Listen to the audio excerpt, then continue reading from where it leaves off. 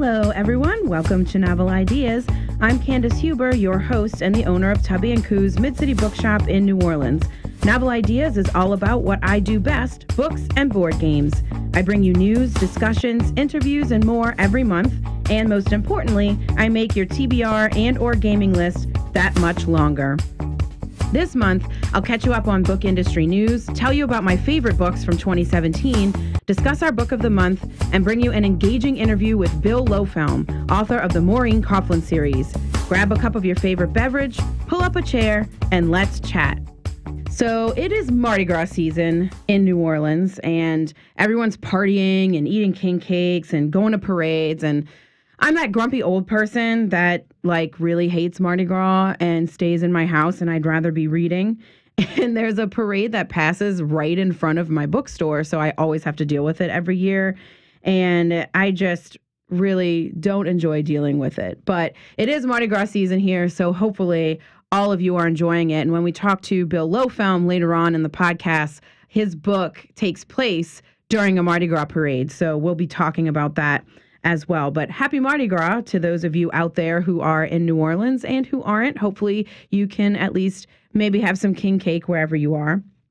So let's start with some book industry news.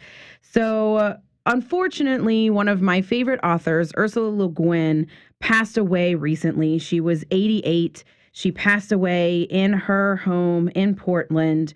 They said that they're not really sure what happened. They didn't specify a cause, but her son had said that she had been in poor health for several months.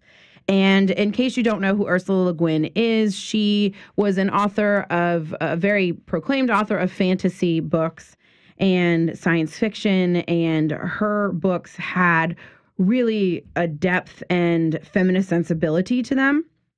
And she wrote, probably her famous book is The Left Hand of Darkness. And that book really changed the way people think about gender. And it came out in the 60s. And it was really, she was a trailblazer as far as science fiction and fantasy goes. She also wrote the Earthsea series, which is something that a lot of people may know of. But R.I.P. Ursula Le Guin, that was really upsetting news. Also, there is a possible release date for Winds of Winter, which is the next Game of Thrones book. So this was a really interesting story. It came out, so The Strand, which is a bookstore in New York City, and it's a really big famous bookstore, they apparently inadvertently leaked the release date. But I don't think, I'm a bookstore owner. I haven't seen anything about Winds of Winter, really. But apparently in a blog post on Medium, the Strand bookstore compiled a list of the most popular books that fans can look forward to this year. And among the honorable mentions in that story, in that article, was Winds of Winter, which is the next book in A Song of Ice and Fire series by George R.R. Martin, which is what the TV show Game of Thrones is based on. And so the blog post has been altered since then and that taken out. But before, someone took, of course, a screenshot of it and a note of the date. And there was a thread on Reddit about it. And everybody's giving all of their theories. Apparently, the release date was leaked or stated in that article originally as September 6th. And then they came back and removed that afterwards. And George R.R. Martin has not announced anything yet. And he has said that he'll announce it first on his blog before it goes out anywhere else. So I don't really know what happened. It seems like a lot of people don't really know what happened. My personal theory is that the next book isn't going to come out until the show is over because they're going to try and ride that horse as far as they can ride it. And they're doing really well with the show right now. It's making a lot of money. And so I think my theory is that he's going to wait until after the show is over and then he'll release the book to keep going with it.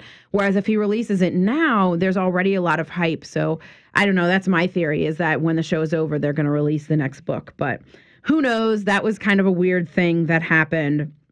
There is no official release date yet, though, for The Winds of Winter.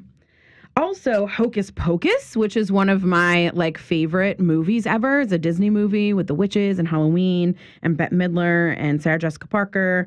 And apparently it is getting a book sequel. So I am very excited about this news. I am a Hocus Pocus fan. There are a lot of Hocus Pocus fans. It is a cult classic since its release in 1993. And it's about the Sanderson sisters and their, mischief-making ways. They're trying to live forever. And it is getting a sequel via Oh My Disney, posted that Hocus Pocus and the all-new sequel by A.W. Jantha will jump forward 25 years after the events of the movie to visit with Max Dennison and his wife Allison. They got hitched, they got married, and their 17-year-old daughter Poppy, which they're still in Salem, and Poppy gets to meet and fight, of course, the Sanderson sisters. So I'm really excited about this book. I don't know if there's a release date for it. They just announced that it was going to happen. I think that it's going to come out this summer. July 10th is the supposed release date for it, just in time for the film's 25th anniversary. So Hocus Pocus fans out there, really get excited because this is happening. And finally, the last piece of news that I wanted to share is that The Last Jedi novelization, which is coming out soon this month, will include Han Solo's funeral, which is something that we didn't get to see on screen. So in The Last Jedi, which hit theaters in December, the novelization of that movie by Jason Fry is coming in March. And they always adapt basically the movie into a novel, which is the opposite of where they wouldn't do, but it always includes material that doesn't fit into the film. And so part of that material is a funeral for Han Solo, which we didn't get to see on screen. And I don't know that I'm emotionally ready for it, but it will apparently be featured in the book. And also plans to explore more of Canto Bright. And there's going to be a scene with Rose and Paige together, who are the sisters. And it's just going to go deeper in general into the movie. So I'm really excited. No spoilers for The Last Jedi in case you haven't seen it, but the Han Solo funeral scene is going to be really exciting. So I'm excited about all of this news except for Ursula Le Guin. Obviously, that's not exciting. But get details and links to all the news that I discussed today on our website, www.tubbyandcoos.com/blog. So if you know me at all, you know that one of my favorite things to talk about is books. Obviously, I have this podcast. I own a bookstore. I've been told I'm very animated and passionate when discussing books, and that's because I just love them so much. I love everything about books. Books are amazing. And so I thought that in the first podcast of 2018, I would tell you about all of my favorite books from 2017. So in no particular order, I'm going to list the 10 best books that I have read in 2017. And it was a little bit of a tumultuous year in some ways, and what I read truly reflected that as well. And I read mostly books written by people of color and women and transgender people, and it was a great year of reading. So in no particular order, my favorite books of 2017. The Princess Saves Herself in This One by Amanda Lovelace.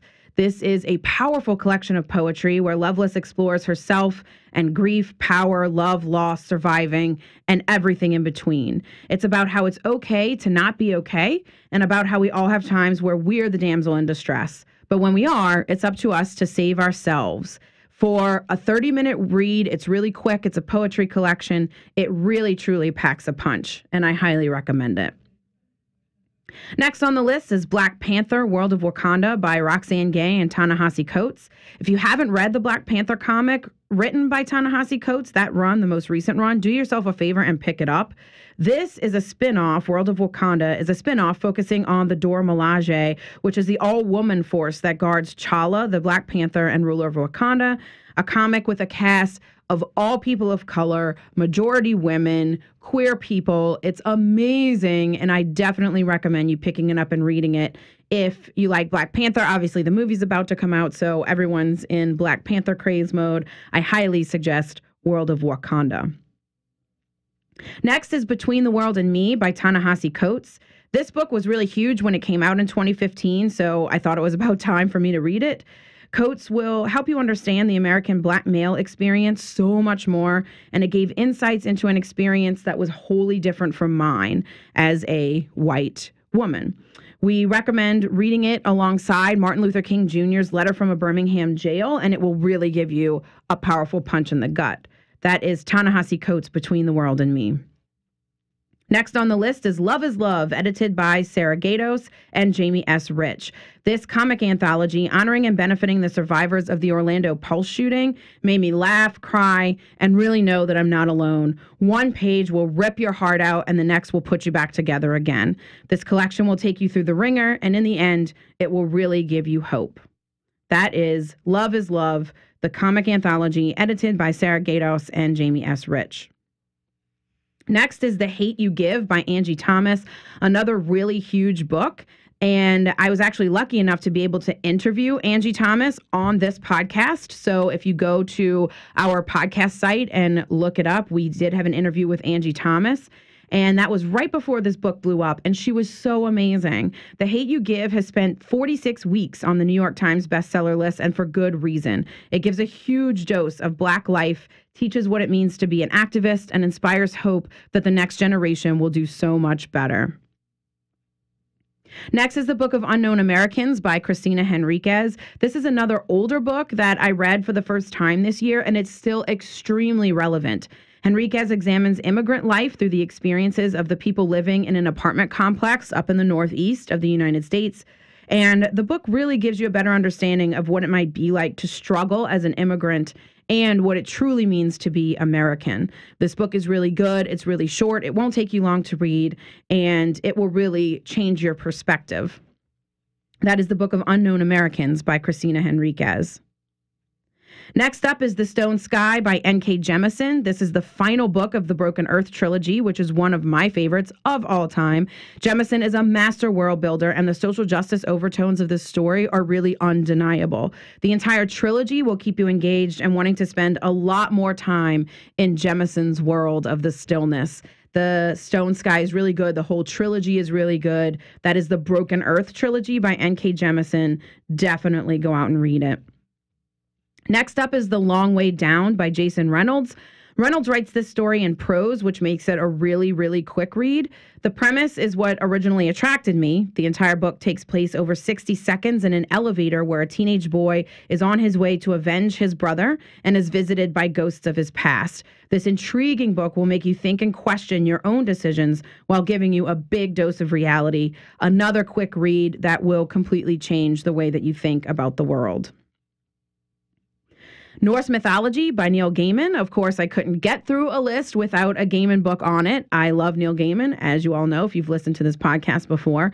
Norse Mythology is basically Grimm's fairy tales for fans of Thor, Loki, and Odin. The short story format makes it an easy book to put down and pick up again, and the familiarity of the Norse gods in mainstream pop culture today makes it really relatable. It's just a fun romp with some of your favorite characters, while at the same time giving you a little bit of a dose of culture.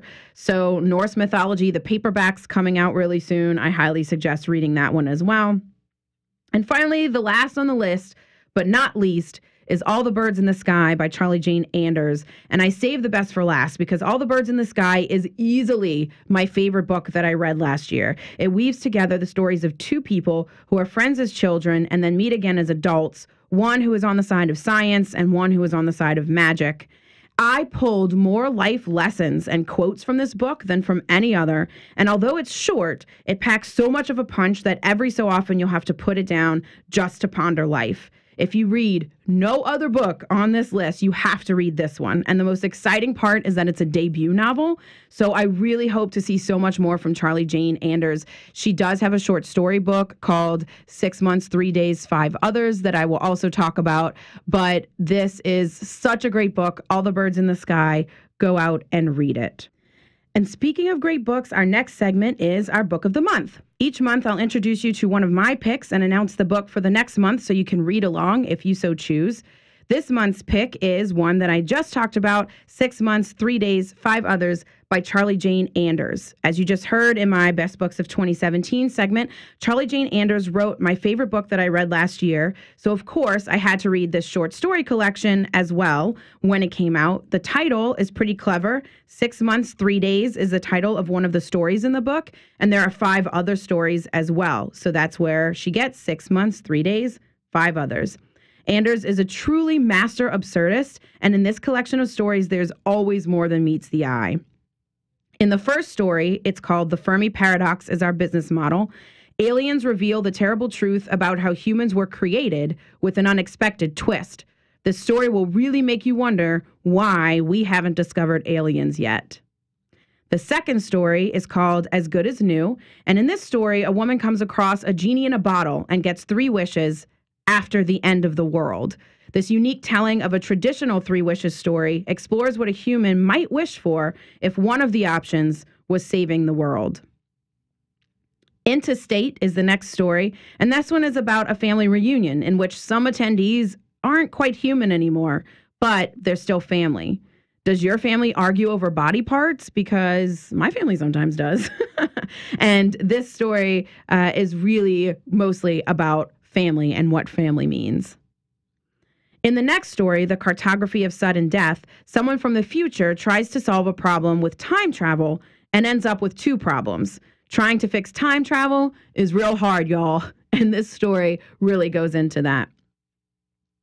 The next story is 6 Months, 3 Days, which is the title story, and it's a story of the love affair between a man who can see the one true foreordained future and a woman who can see all possible futures. They're both right, and that makes for a really interesting relationship. This story won the 2012 Hugo Award for Best Novelette. It is the best story in the book. If you don't read any other story in the book, read 6 Months, 3 Days. It's so, so good, and it will really change the way that you view relationships and the future. And finally, the last story in the book is called Clover. It was exclusively written for this collection, and it's a coda to All the Birds in the Sky, which answers the burning question of what happened to Patricia's cat, which is something that I've wondered since reading All the Birds in the Sky. As I said, that was my favorite book of 2017. If you read it, you'll discover Patricia, who is one of the main characters in the book, and her cat, and things that happen to her cat, who kind of just disappears at one point in the book. And then you're like, what happened to the cat? Well, this story tells you what happened to the cat. It's a great story. I really highly recommend this whole short story collection. I like short story collections because you can easily pick it up, read a story, put it down. You don't have to read the stories in order. You don't even have to read all the stories. You can pick and choose the ones that, you know, really appeal to you the most. I'm really excited about Charlie Jane Anders coming onto the novel writing scene. She's been writing short stories for a long time. I'm excited about her as an author, and I'm really, really excited to see what she does next. Next month, in our Book of the Month segment, I'll be discussing Fledgling by Octavia Butler, who is a science fiction legend. I highly recommend starting with her with either Kindred or the Xenogenesis series. Both of those are great places to start. If you've already read some Butler, please read Fledgling with me. I'll be discussing it next month. I've been really interested in seeing how Butler portrays vampires, so I'm really excited to discuss Fledgling with you next month. So join me in reading Fledgling. If you haven't read Octavia Butler yet, though, I really recommend reading either Kindred or the Xenogenesis series first. So as I said earlier in the podcast, it has been Mardi Gras season in New Orleans, and even though I'm a big old grump about it, of course, obviously many people enjoy it. So for this month's interview segment, I'd like to welcome Bill Loehfelm, author of the Maureen Coughlin series, the newest book being The Devil's Muse, which takes place in New Orleans during the Muses Mardi Gras Parade. Bill is the critically acclaimed author of 7 novels, and he grew up in Brooklyn and Staten Island, New York. He moved to New Orleans in 1997, and here he has taught high school and college, worked in an antique shop, and done absolutely everything there is to do in the bar and restaurant business except cook. He received his MA from the University of New Orleans in 2005, and in true New Orleans artist fashion, he plays drums in a rock and roll band. Bill lives in the Garden District with his wife, AC Lambeth. Welcome, Bill. Hey, Candice. Thank you for having me. Thank you for being here. So how do you feel about Mardi Gras? Your book is set at Mardi Gras. Do you like it? I do. I like Mardi Gras. This Mardi Gras was really mellow. Yeah. We didn't do a whole lot. I only went to a couple of parades, Muses, of course, and then Orpheus. And we went out, down the quarter yesterday. But I'm one of those people, I'm always happy when it's here, and I'm happy when it's over. It lasts, just whenever it is, it lasts just long enough. I'm like, okay, it's fine. Right. That it's over this morning. Yeah, there's early in the podcast I was talking about how there's a big parade in Endymion that passes right in front of the bookstore. And so I always have to deal with that parade. But I'm not a crowds person, which is why. And I grew up here, I guess, so I'm just sort of over doing it, I guess. I don't know. I've been to 20-something Mardi Gras now. Yeah, And so yeah. I feel like it goes in waves. You're really into it for a little while, and then maybe you kind of mellow out a little bit, and then maybe you get back into it as time goes on. This is true. I would agree with that, because there have definitely been times where I've been like super into it, and then it's like, nah, Yeah, me too. This year I'm going to go on vacation. Yeah, I have friends in Belize, and they kept posting pictures, nice. and I was like, man, that looks good. So jealous of that too. So tell us about the Maureen Coughlin series and the Devil's Muse, the newest book. Well, the Maureen Coughlin series as a whole is about a young woman who decides to become a police officer, and because of some things that happened in New York where she grew up, has to leave. And so she decides, this is set about 5 years after the storm. She realizes that New Orleans is recruiting heavily to rebuild the police force, and so she decides that she could kind of fast track her career by coming to New Orleans and becoming a cop here in the city. And so the series really has turned out to be her rookie year. It's her first year on the street. And of course, that culminates then with her working her first Mardi Gras. Mm-hmm. And so the Devil's Muse is the story of her being stationed on the route during Muses with a couple of other cops on the uptown part of the route. And then there's a shooting just off the route that she's got to contend with. Basically, in the literal sense and in the metaphorical sense, stop the bleeding before things get worse. Yes. And so why did you choose to write crime fiction versus other things you could have written? When I was starting out, I knew I was good at dialogue. I was good at character development. I was always worried that I was kind of weak in plot. Mm-hmm. And crime fiction kind of lends itself to, you drop a body, there you go, you have a plot.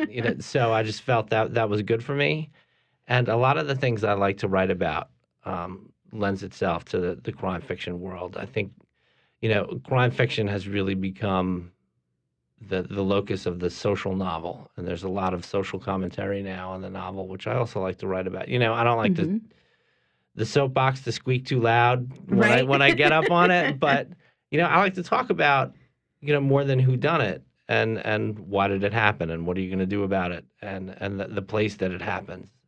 All the books that are set in New York and the books that are set here are very location driven. I feel like the location is a character, and crime fiction is very location driven. A lot of the most famous series are rooted in one place. Laura Lippman's Baltimore and Dennis Lehane's Boston, Michael Connelly's Los Angeles, so James Lee Burke's South Louisiana. He was a big inspiration for me. So those are some of the reasons. Yeah, and I think New Orleans especially lends itself to being a character as a location, because it's such a unique and different city, especially with Mardi Gras. I mean, that's a character in and of itself. It is. One of the challenges about writing a series set in New Orleans and about Mardi Gras especially is translating it for people who have not been here and don't know the details and don't live here and don't understand right off the bat when you say it's on the uptown lakeside corner of such and such, right. or how the parade route functions, and so to try and explain all that, was a real, without the whole book being exposition about Mardi Gras. Right. Yeah, and actually trying to have a plot and character development and some humor and that kind of stuff. So it was a real challenge. That you knew already? Did you have to do any research about Mardi Gras? How was that for the? I did. How parade routes work and stuff.